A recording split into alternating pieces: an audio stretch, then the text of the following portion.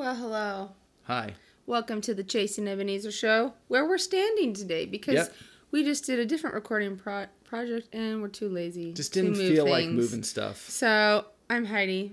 I'm Benjamin. You're totally welcome to sit down as you watch this show. Or you could stand. If you want. You could lay on the floor. I actually enjoy a lot of times. Laying on the floor? I work on the floor many times. It's pick your own posture. Pick your own posture day. Yeah. So, big shout out to our patrons who support us each month. We're super grateful for you. Woo! Shout out, because we got a new patron this week. He also happens to be, we have a guest on the show today. We're doing a lot more of that because we are boring ourselves at this point, and we want you to see other creative people. Because the more creative people you're around, the more inspired you get to be. And that sounds more. Yeah. So John Sinclair, intelligent. Our guest today, he's our new patron. Big shout out to you. We're going to talk about him a little bit more in a second. But yeah, if you're not on Patreon yet, sign up. And guess what? You can see a sneak peek of our album cover. That's right. You got that. You should have gotten that if you're a patron. Mm-hmm. This person right here designed it. Yep. Direct all feedback to me. No, just tell them it's awesome. I think it's awesome. That's what I meant by feedback. And our plan is to have the new album cover on t-shirts. Mm-hmm. Yeah. So you're going to want one of those when we get those. And if you're a patron, you're going to get the EP before that's everybody right. else does. You're going to get the tunes early. Yeah. Yeah. So stay tuned for that. Stay tuned for the that. tunes. And now this is the part of the show, newly instituted since last week, where we get to talk about I'm excited. So what are you excited about this week? Okay, I am excited about this jar. This is an anniversary potion. A potion? Yes. Okay. This is a gift. It's a pre-gift. It's supposed to sit until our anniversary in January, and this is from our niece. And she says that this, I clarified, and this is to commemorate our love, and this lasts forever, guys. It does. And she would know.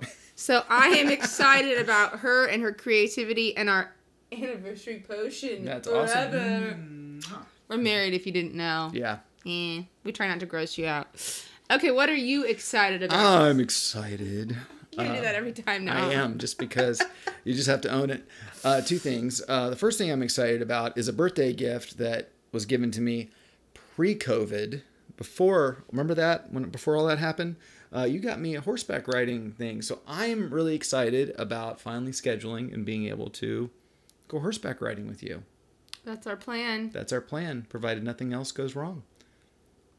And I'm also excited about the fact that our band gets to play a show in Silverton on October 10th. So sweet. Really looking forward to that. You can come to that if you want. You can, it's outside. Outdoors, so totally safe. Come to Silverton. Yeah. All right. Tell us what you're excited about. John's going to tell you what he's excited about in a minute. But, today, why don't you talk about what the topic is? The topic was given to us by our friend Rick Stewart.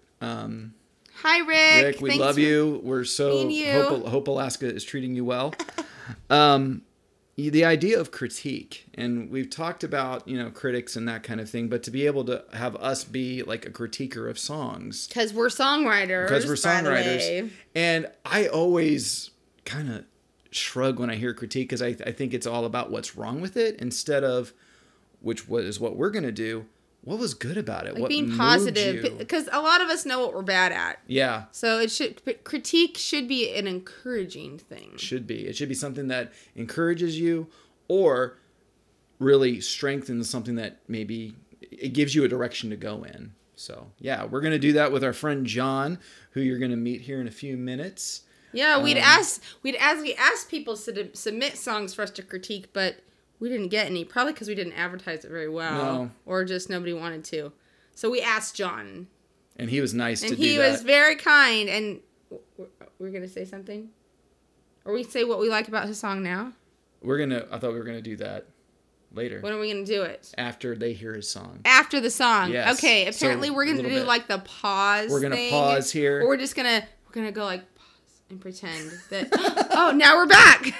Exactly. Literally, we're just going to take a break. Exactly. 7 seconds. But we're going to give you your prompt for the week now. Oh, we're doing that now. Yes. Don't you like how organized we are? I am. So the first thing is let John's song B, your prompt, create while you're listening to it. You can listen to it multiple times because this is a video that you can rewind and replay.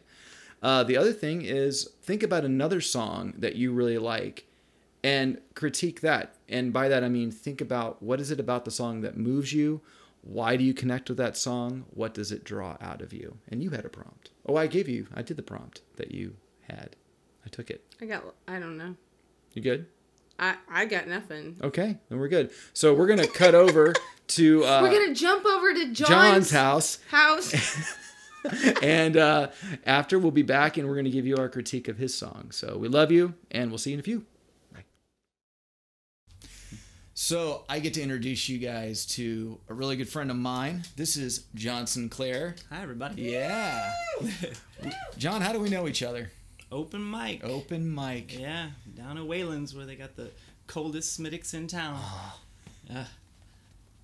Sorry, I was having right. I know. I get lost easily thinking of beer. A craving.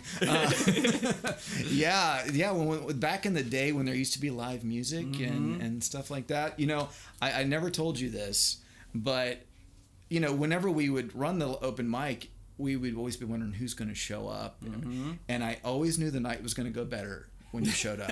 I always did. So I love hearing you play. I love your covers. I love your originals. So you're gonna play us a song. You want to tell me kind of what the song's called? What song is called? I think it's called 5623. I have a hard time naming songs. It takes a while. It's not like it's on an album or something. Yeah. But it is. It's a song about the house that I grew up in, and about my family, and you know, just about the times, you know, in the 70s and 80s in North Portland. Nice. Yeah. Nice. Yeah. Now, you got a big family, right? Oh, yeah. How many brothers and sisters? I'm youngest of 13. Wow. Yeah. Okay. So, yeah. Nice. So that comes up in the song. It's a thing to take you through the family and the house, and you know, just kind of give you a little tour. So it's nice. Yeah. So it talks about that, about how many people and how many telephones per people. And this was before cell phones and cell phone plans, right? Oh yeah. That's awesome. And it's before Mom and Dad would buy a phone. They didn't have one of those rotaries. Yeah. Those things that you get tangled up in. Yeah. My grandparents had one of those. It's really cool. Yeah. All right, so I have to do this for the show because we just instituted the I'm excited portion of the show. So what is something you're excited about? What am I excited about? I'm probably excited about a few things. First thing that comes to my mind is I'm excited about going camping. I've gone on a couple of kind of impromptu trips this year, but I get to go camping in my little camping trailer next month, and so I'm super looking forward to it. Where are you going? Cape Lookout. Cool. Just south of Tillamook. Okay, yeah, okay. Just right on the coast, and it's probably going to be cold and rainy, but we got a little trailer. Who cares? It's Oregon. Yeah, right. I'm ready for that. Nice. Yeah. Good deal. Yeah, it's going to be fun. Good deal. All right, well, we're going to go ahead and just cut away, and we'll be back with you playing some music. All right. So we'll be back in a minute.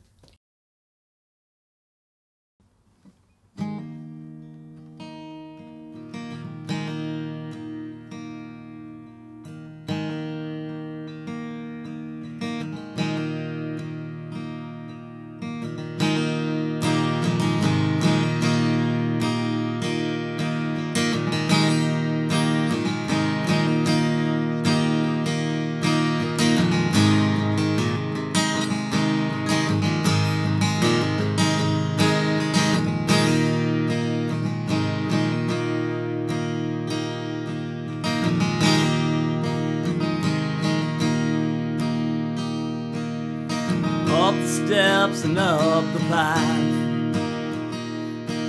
red painted stairs and a porch out back, an orange living room with walls that crack. This is where we hang our hats.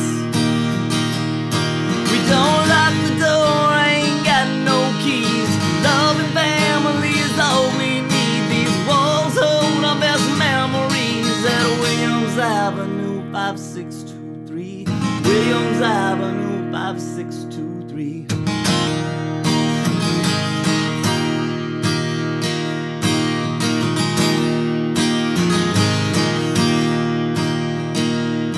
Mom took the kitchen door off in the summertime.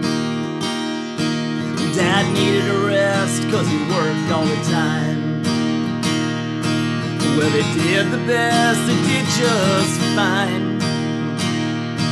Even took us to the movies on Friday night.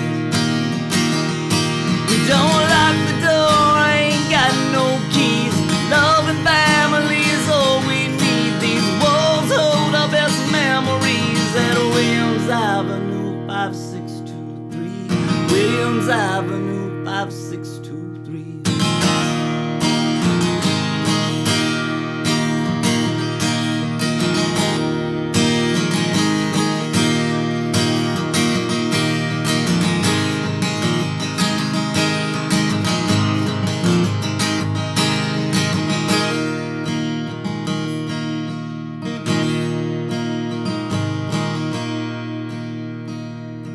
Where you're never alone when someone's always home. 14 people, one telephone. We threw the ball, but not many stones. We're of one blood and a whole lot of bones. We don't lock the door, ain't got no keys. Love and family's all we need. These walls hold our best memories at Williams Avenue 5623. We don't lock the door, we don't rake no leaves.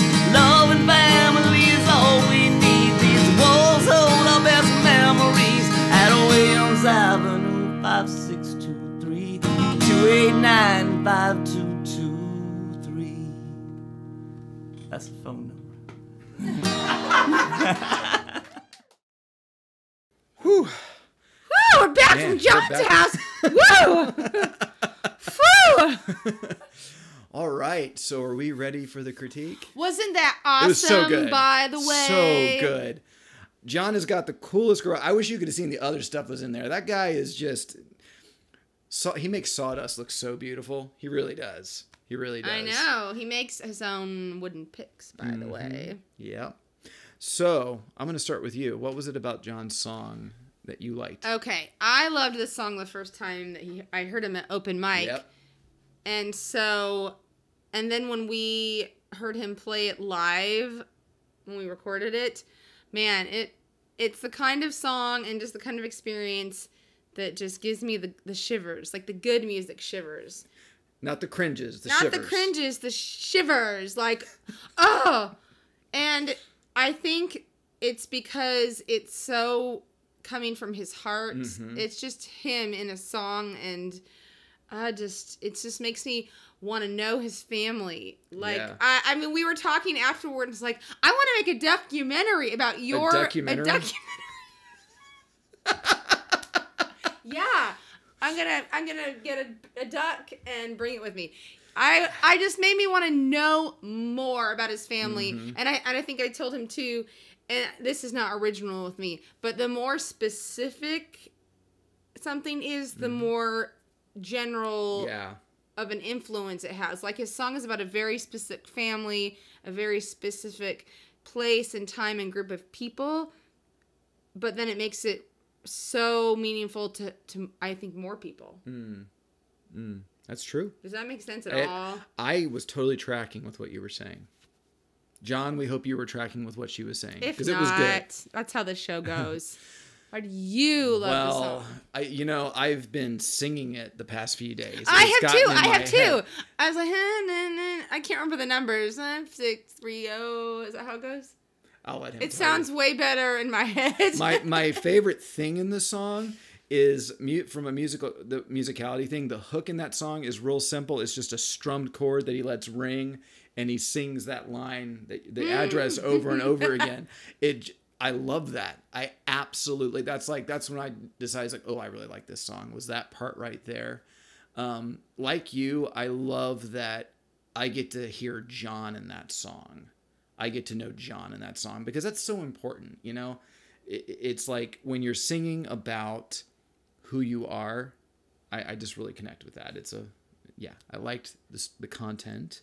I love the way he plays a D chord, the little hammer-on things he was doing in the beginning. And the most personal favorite thing that I liked about the song was that it added the phone number at the end. I thought that was such a great touch. It was so personable. You feel like that song is like something you're having a conversation with. Yeah. So. Totally. Yeah. Well, that's our feedback. So, yeah. So, John. Be positive. People need to hear what they're doing well, because usually we know what we're doing wrong. We might lie about it, or we might be like, Be in denial. Be defensive. But give positive critiques to people, encouragement. And you can offer feedback too, a little like, hey, maybe you can do this differently if you want, but yeah. Artists need affirmation. We do. And John, you're an artist. We affirm you. We love you. And we love you, everybody. And we'll see you next week. Goodbye. Bye.